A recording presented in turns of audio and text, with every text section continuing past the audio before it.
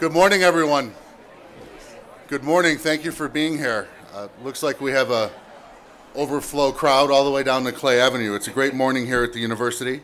My name is Tom McKinnon. I'm the Vice President for University Advancement, and it's my pleasure to welcome you here today for an important announcement that will even further strengthen the Catholic and Jesuit education we provide our students here at the University of Scranton. I would like to thank the members of our Board of Trustees who are with us, as well as many of our faculty and students. Your presence is greatly appreciated. I'd like to introduce Father Scott Pilarz of the Society of Jesus, our president here at the University of Scranton.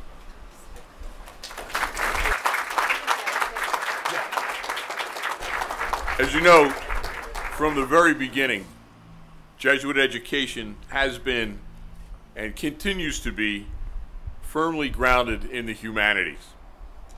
The earliest Jesuit schools developed their pedagogy based on adapting Renaissance humanism, which used literature to understand the essence of what it means to be human. This was the way the earliest Jesuits were themselves educated.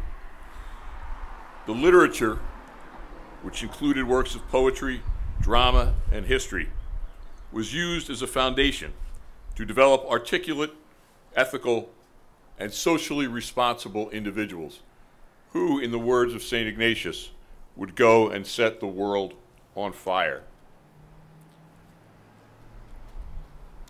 Nearly 500 years later, this tradition of education, rooted in the humanities, continues today at Jesuit colleges throughout the world, and especially here at the University of Scranton.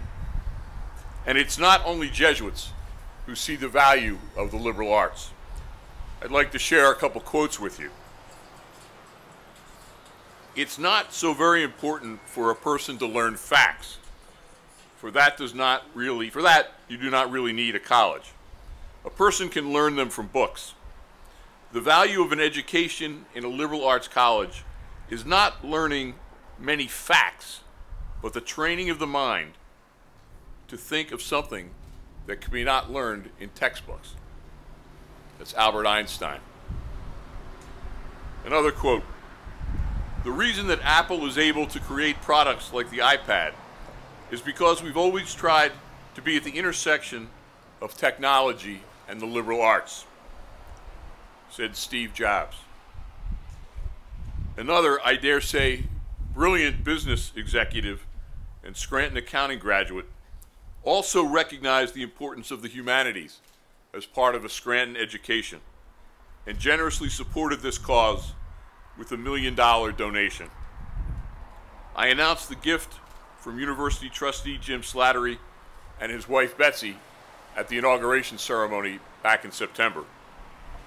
Today I am privileged to make another announcement. This time it is a recognition of Jim's parents. His father, Francis, is here with us today. We welcome him. Ladies and gentlemen, I have the great honor to announce today the naming of the Gail and Francis Slattery Center for the Humanities.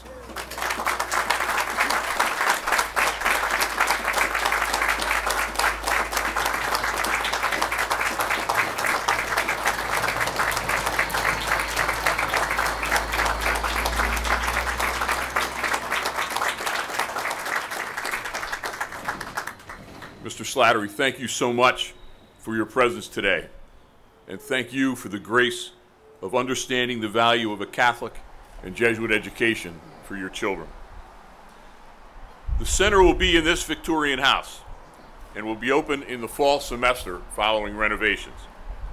I wish to thank Jim and Betsy for all they do to support the transformative education that we offer here at Scranton, for their leadership and guidance, for their service with the President's Business Council, and for their generous support of the Humanities Center here at the university.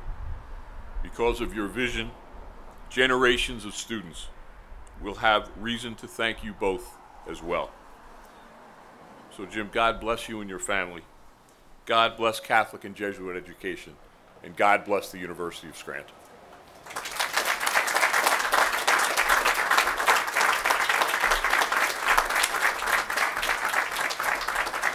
Thank you, Father Pilarz.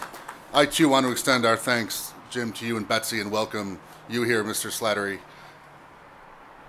It's my pleasure now to introduce Jim Slattery, who's a member of our Board of Trustees and Chief Operating Officer of Melrose PLC. Jim.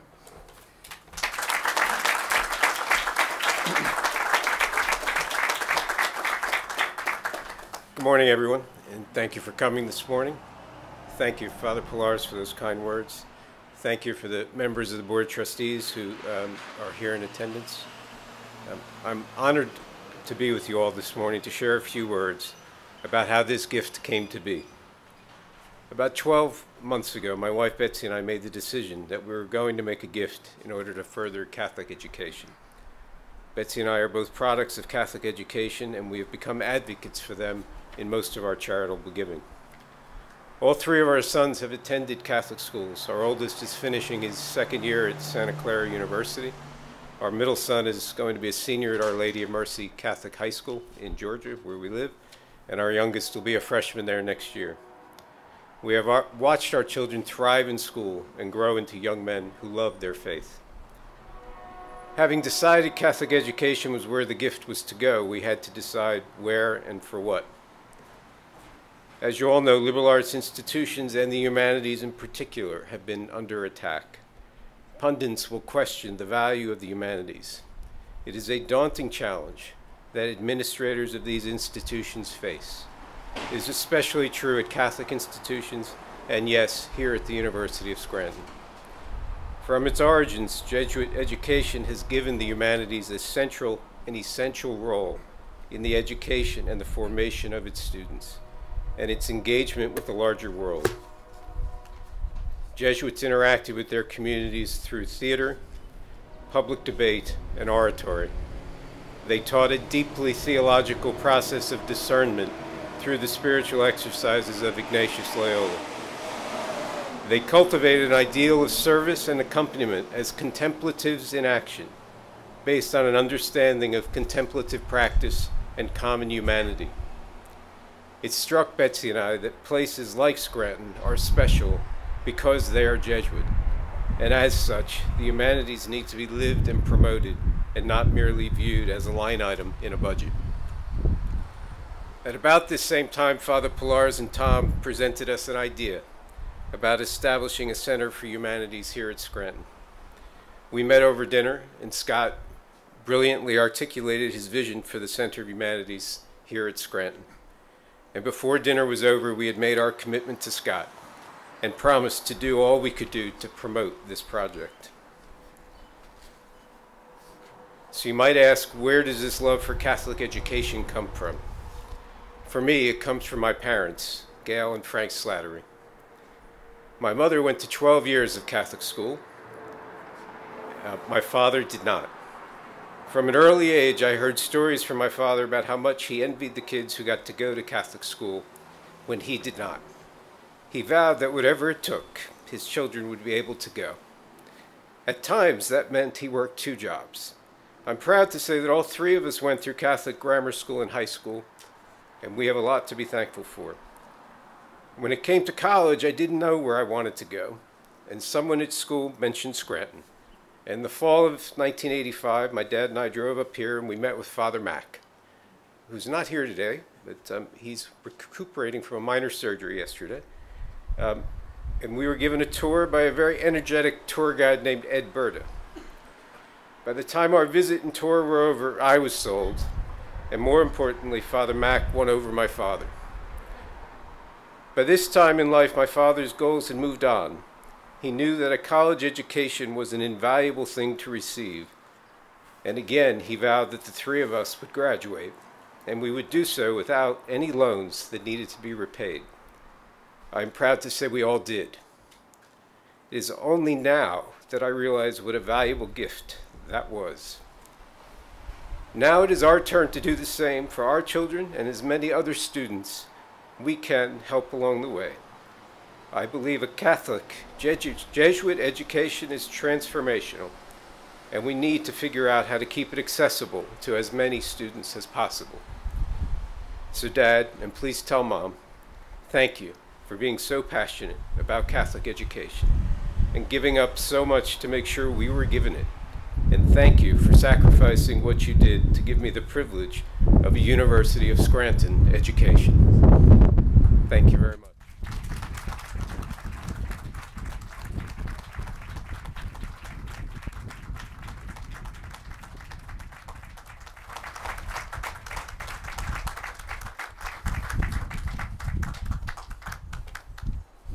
Jim, thank you. I know I speak for everyone here on the lawn and the porch to tell you how touching your remarks are and how grateful we are for your support and to have you here today, Mr. Slattery and Gail. Thank you.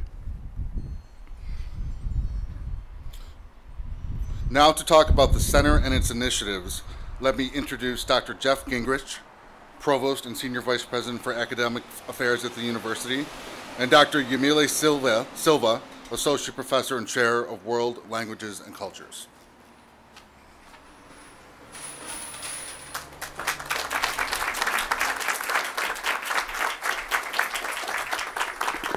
Thank you. Good morning. I'm here to address you today with this amazing occasion to highlight what has motivated my colleagues and myself to come together through the Humanities Initiative. On campus, my colleagues and myself in the departments of World Languages and Cultures, Theology, Philosophy, History, English, and Theater engage every day in the sort of teaching and research which provides the foundation of our university and the universities across the world. The humanities are foundational and fundamental because they engage with big questions about the human experience. From arts to politics, the humanities ask our students to be intellectually curious while driving connections between our experiences. The humanities ground our academic disciplines and pursuits at the University of Scranton, while also asking us to engage on a global and historical level. Through the humanities, our students learn about the values of different cultures, about what goes into writing a play, about what history is made, about the pursuit of the truth. By understanding our past, our students understand the world they live in, and we can help them imagine the future. This isn't a utopian vision, because after all, utopia literally means no place. We are exercising a vision for the here and now. Philosophy points us toward questions of ethics in political, technological, and social arenas. The study of culture and literature enriches our lives with metaphors and continues the stories of our shared human experience. It's not a lofty pursuit. It's the blood and bones of our intellectual and spiritual pursuit and the mission of the University of Scranton. We all know that humanistic subjects had been at the heart of the liberal arts education since the ancient Greeks, that first used them to educate their citizens. And they had been central to Jesuit education, as Father Pilarz just mentioned it. With the humanities, we educate independent thinkers. And in times of polarization and insecurity, educating independent thinkers is the sort of thing that often comes under scrutiny. But even when threats appear, we have to return to that age-old question: what good is an unexamined life? What happens to a people cut off from culture? What university doesn't seek to transform its students and their potential? Today, we are here to affirm our commitment to one another, to the pursuit of truth, to the exploration of art and culture, and to the future of the university and our students. We do this animated by empathy, a unique human trait, which makes us to think of our connection rather than our divisions. For all these reasons, and because we need the humanities more than ever in this post-truth era, on behalf of my colleagues, I would like to express our deepest gratitude to Gene Slattery for his generous gift that will help us to pursue our goal to highlight and continue working to make the humanities an essential component of our students' education. Thank you. Thank you.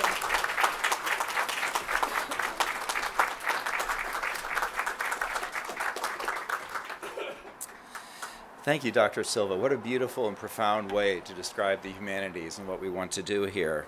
I want to join Tom and Father Pilarz, Dr. Silva, and all of us in thanking Jim for your generous gift to establish the Center for the Humanities at the University of Scranton. This is a great day for us. A lot of people do wonder why a Center for Humanities is important in a day and age in which professional degrees seem to be on the rise, and I think everyone who has spoken has already beautifully explained why the humanities are so important to our education at this time at the University of Scranton. As a Jesuit institution, we cannot truly be Jesuit or Ignatian without the humanities at the core of what we do. So I'm very proud of the fact that our university is choosing to double down on humanities at a time when other institutions are deleting, literally deleting the humanities from their curriculum. You know, in higher education these days, we hear so much about outcomes-based assessment. But there are no better outcomes to assess than our graduates. Our outstanding alums, such as Jim, have been shaped by the humanities, and we look to model and strengthen this as we move forward with the center. The University of Scranton will not only send out students to become excellent scholars in the humanities, PhDs in the humanities who are writers, thinkers, and teachers, but we'll also send out business professionals who are more ready to lead corporations to success in ethical ways. We'll send students to law school and medical school to become doctors and lawyers who can critically think through complex problems in profound ways that help to create a better world around us. We'll send out artists who will help to change the world through aesthetics, and writers who will engage readers in ways that transform lives. When Father Pilarz and I arrived at Scranton this summer, there was a group of faculty who had set the foundation for this work. And I want to especially thank the Humanities Initiatives faculty for all they've done to create new initiatives that have already expanded the humanities at the universities in very, very important ways. I want to thank Dean Brian Caniff for his leadership with this group and his steadfast commitment to Jesuit education, and to Father Pilarz for his vision for this center. There's no better leader for this institution at this time. I want to welcome Greg Jordan, who will become the executive director of the center this fall. Greg, we're glad to have you join the team. But mostly I want to thank Jim and Betsy for their generous gift to launch the Center for Humanities, but also for your leadership to the university in so many other ways. And to your parents, Gail and Frank, Mr. Slattery, it's so great to have you with us today, for your commitment to Catholic education and for bringing Jim to us as a student and now as an alum and board member. This is a great day to celebrate the announcement of the Center for Humanities, but a great day to celebrate the humanities in general and our love of learning. Thank you all for being here today.